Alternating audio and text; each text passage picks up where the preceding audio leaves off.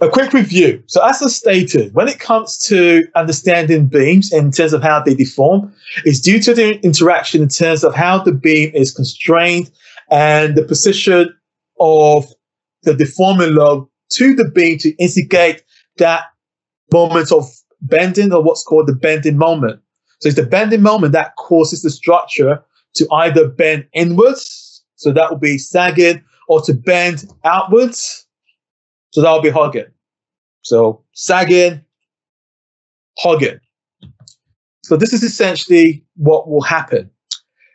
Now, when you have a situation whereby the structure is either in the state of sag or in the state of hug, the different surfaces will be under two different measures of stress. So if we're looking at a structure similar to what we have here, whereby you've got a deforming load that has a negative sense to cause the structure to bend inwards, the part that caves in from the neutral axis will be in a state of compression, and the outer part is being stretched. So that part there, this part here, will be in a state of tension. So when it comes to analyzing the parameters of stress for beams, it's quite complex because you're going to have two states of shear. And it's very important that you understand what the magnitude of the bending stresses are to identify which parts or which surface of the beam would more or less fail first. So in your analysis, the one that has the higher value of stress, that's where you need to be a bit concerned about, particularly the relationship of that surface to the deforming load. So as I stated, at the neutral axis, the value of stress will be at its minimum, which will be equal to 0. So at the neutral axis, there won't be any increase or decrease in stress. Stress will be equal to 0. So depending on how far you want to identify the measure of stress, that will more or less depict this value of y. So for us to calculate or to predict where the highest compressive stress is, it will just be the distance from the neutral axis to the outermost surface, which is experiencing compression. And it's vice versa for that section of the beam that's experiencing tension. So that will be the distance from the neutral axis to the outermost section of that section of the beam that's more or less experiencing tension. Okay, so that's essentially what's going on here. So I've indicated that to calculate the maximum value of y, you need to measure the distance from the neutral axis to the outermost surface of the beam. But as it's just in terms of any instance, then you can always vary the value of y. But as designers, your interest is more about the maximum value to enable you identify what you need to do to ensure that the integrity of the beam is sustained during its operational life. So is it by changing the material requirements or the geometric profile? And if so, how do you go about varying or distorting or changing the sectional profile to ensure that the neutral axis, so if you reduce the neutral axis, you're going to have greater resistance in terms of compression against tension or vice versa. So again, your objectives will more or less qualify what the design intent needs to be.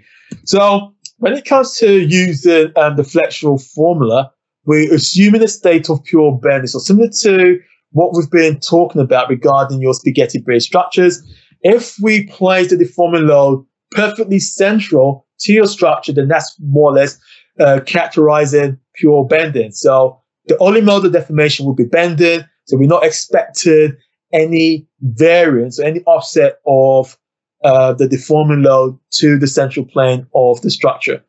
Otherwise, it will instigate torsion or twisting, which will then negate using the flexural formula. So you have to look at what the resultant is due to bending and distortion due to twisting.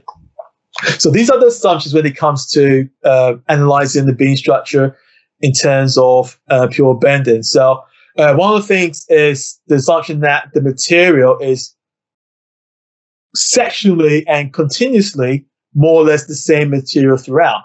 So this concept would not be ideal for composites in particular. So you need to be very careful about that. If it's a composite, like a bimetallic strip or anything that's been infused with a different material, then you can't use that. That doesn't make it homogeneous. And isentropic is more or less assuming that the flow of stress is along the longitudinal plane of a given beam section. So we don't normally factor the lateral measure of strain. So that's not quantified here. So since the material is homogeneous, then we're more or less going to assume that for each segment of a given beam structure, the Young's modulus and the elastic modulus will be the same in terms of compression and tension. So the value of E will not change. And we're also going to assume that if it was slicing the beam along its longitudinal plane, then when the beam bends, the layers, okay, or the filaments that constitutes the beam will more or less be in parallel to the neutral axis. So when the neutral axis is bent, that will more or less define what's called the radius of curvature, okay? Because when it bends, you're going to get an arc, and that arc will more or less have some form of radii. So there you go. In terms of the area, we're assuming that the material is deforming within its elastic region.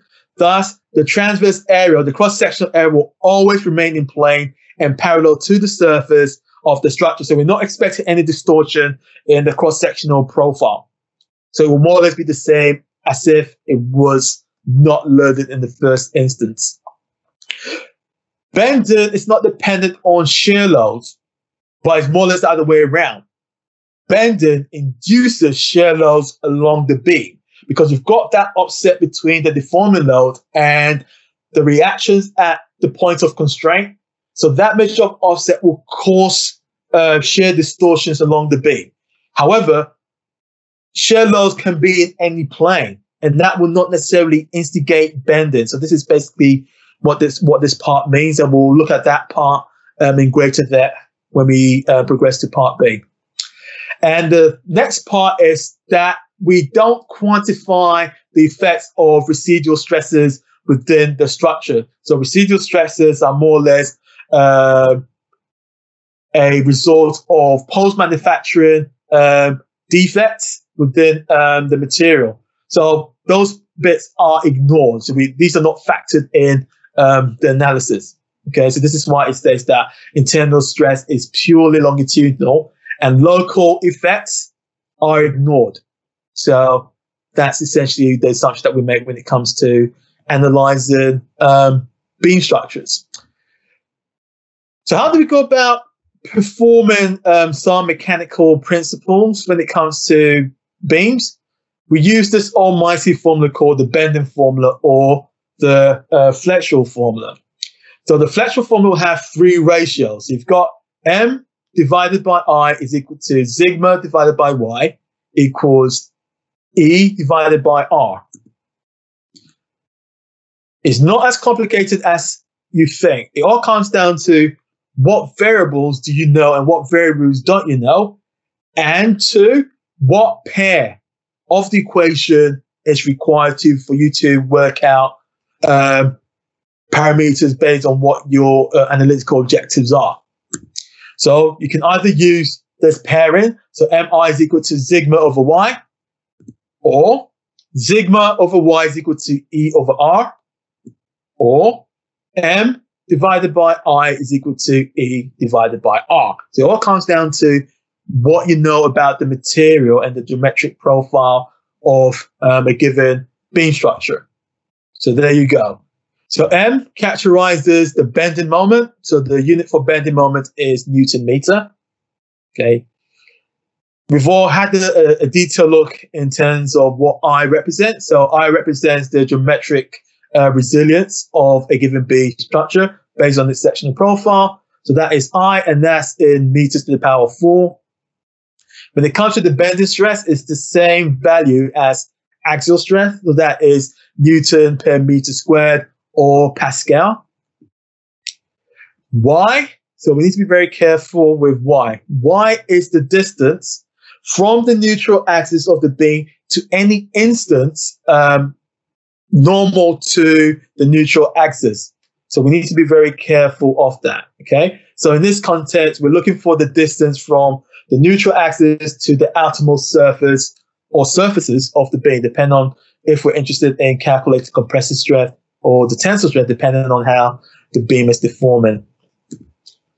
E is the Young's modulus. So that's basically the materials measure of how a given part is countering or resisting deformation. So that's essentially what E is.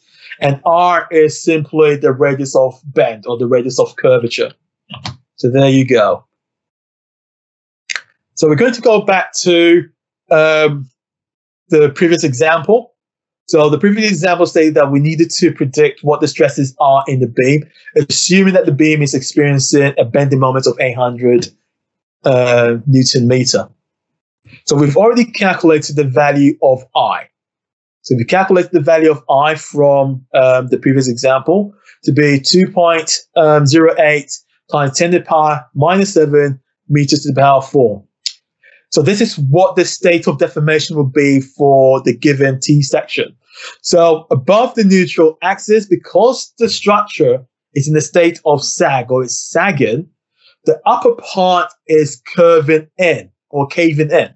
Thus, the upper part will be in compression and the outer part or this section of the beam below the neutral axis will be in a state of tension. So this characterizes the two states of stress that the beam will be experiencing.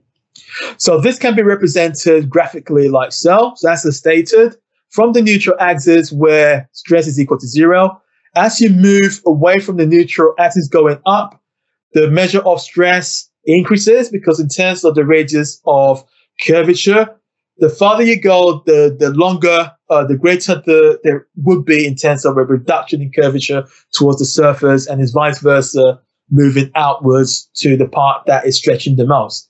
So in comparison to the neutral axis, you're going to have greater elongation of the longitudinal filaments of the beam section on the outermost surface. Well, this is a graphical representation of that. So here, the negative region denotes compression, and the positive region denotes tension.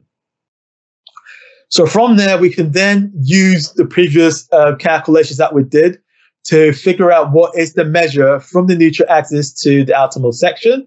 So the total length of the beam, I believe, was given as, I don't even remember, was it 50, I believe? Yeah, I think it might be 50. So to work out the distance here, that will be the total distance minus y bar. So that gave 15.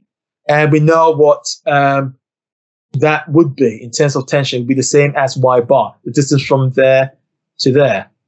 Thus, yt in terms of y with respect to the outermost surface of the beam in tension, that will be 35.